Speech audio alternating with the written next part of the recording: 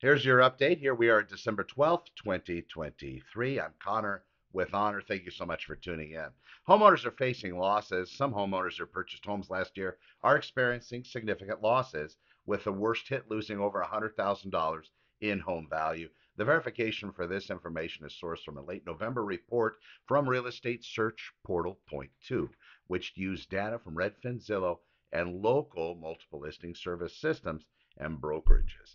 Now, nationwide price corrections are impacting condo owners in 36 cities and single family homeowners in 25 of the 100 largest U.S. cities, according to Point Two.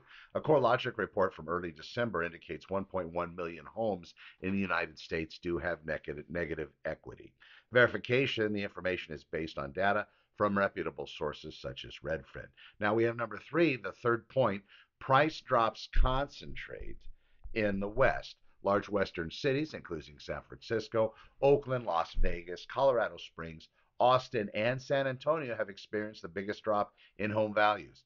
And double blow to the market in certain cities. We have home buyers in cities like San Francisco facing high home prices and initially followed by a decline in values. San Francisco recorded the highest net loss for condo prices at 10.6%, with a median loss of $122,500. Impact on current homeowners: a drop in home values coupled with higher internet mortgage interest rates, may keep current homeowners who want to move locked into their current homes. Sellers may face challenges in recouping their investments. Of the people out there that own real estate, some of them are wearing what we call in the real estate industry is golden handcuffs. The golden handcuffs is because they're wearing those because they would really love to sell, but the handcuffs feel pretty good sitting at a 2 and 3% mortgage rate. That's what the golden handcuff scenario means. So those sellers, potential sellers that really do want to move, aren't going to be going anywhere.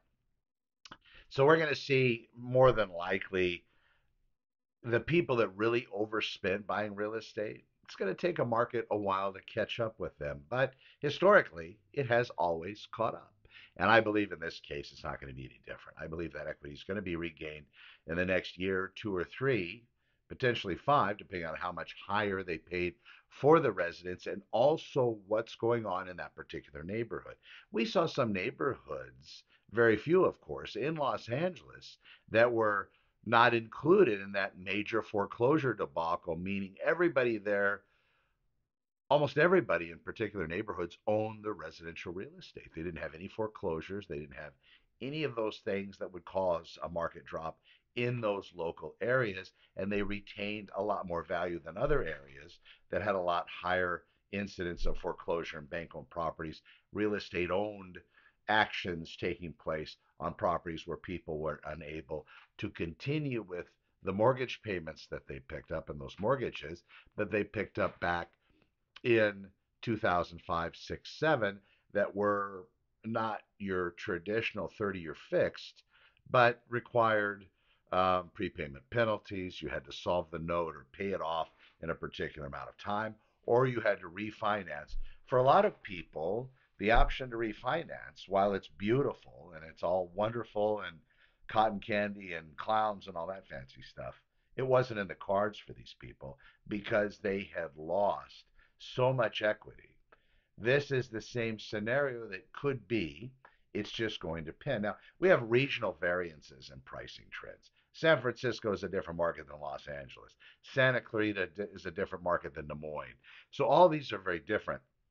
Now, home prices are down in a few select cities, but if you look overall in the United States, because of the lacking inventory and the golden handcuff scenario and the people that might have overpaid scenario, we have a lot of people that are sitting in their residences. Also, for them to purchase, understand that that mental process is whether or not they are going to be able to, they want to sell their residence if they want to go buy something paying the 7 or 8% interest rate that currently exists. If they have enough money to inject into the transaction, it might be a cause where they might be able to buy down their rate, saving them a little bit of money every month. And of course, for the long term on a 30-year loan, a little change in interest rate goes a big way 30 years from now. Maybe they're looking into that. We see a lot of people that are doing some very creative things when it comes to financing real estate. And we're also seeing some cases where people are assuming other people's loans. So they have particular assumable type loans. So FHA is one. I believe VA you can also transfer. And because they're transferable, that new homeowner could potentially purchase that house and save that same interest rate being where it is in the twos and the threes. Does it happen? Haven't seen a lot of it yet, but it definitely is talked about. In addition, there are a couple startup companies that are talking about lower out of the chute interest rates for special people, whatever that means. Maybe there's a market for these loans at this low percentage rate, but it's going to depend. That could just be pillow talk trying to make the market people out there very happy. Now, of course, we don't know what's going to happen in the future. Predicting future home prices is challenging due to various factors such as inventory levels, mortgage rates, making it important for buyers and sellers to understand those local market conditions. You want to ask your expert, whomever you're working with, ask them what they think about the local market and how you can best take advantage of it. In each individual market, if you're in Santa Clarita, there's certain things that we would discuss. If you're looking to buy in Simi Valley, I would have a different conversation with you. If you're looking to buy in the city of Oxnard, again, a different conversation. These are just very specific areas. And when I approach real estate, as every good agent should, they look at it as an investment portal for everybody because realistically, real estate is the investment people don't normally consider as being an investment.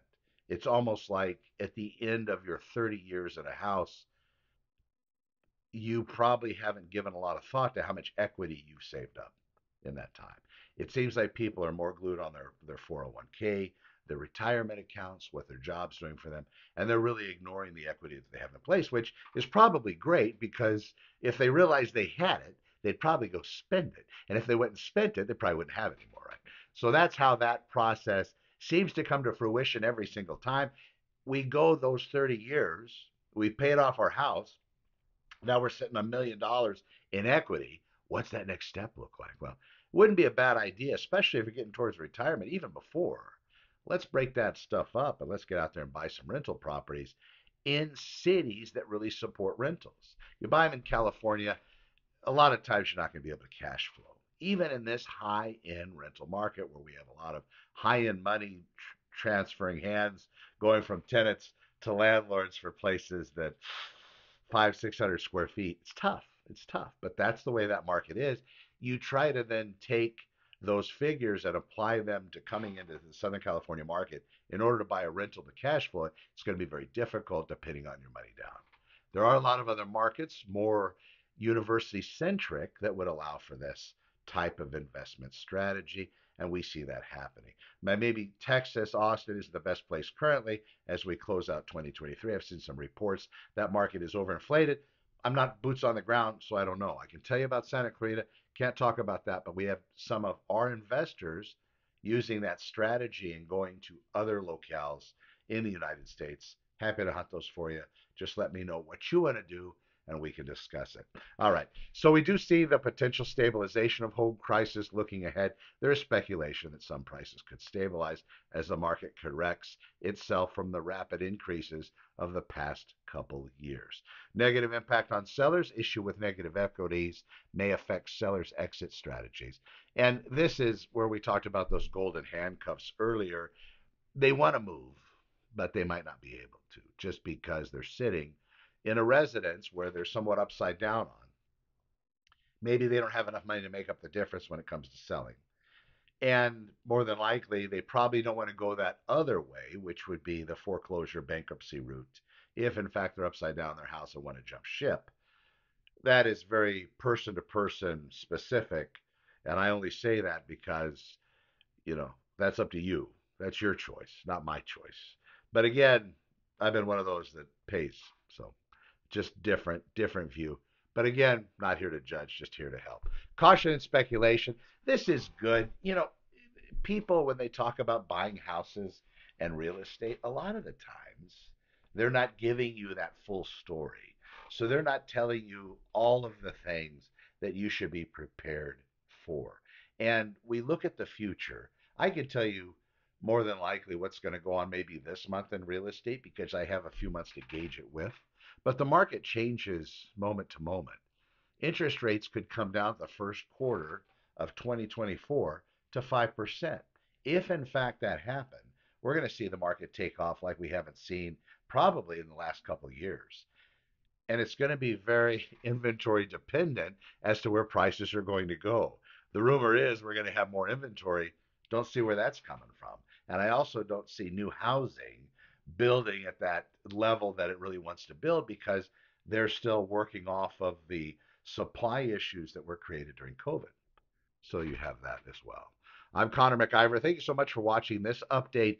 I will be in touch. Let me know. You can find me online. Just Google Connor with Honor or Fat to Fit Realtor. No offense. And I'll talk to you soon. Be well. We'll talk to you later.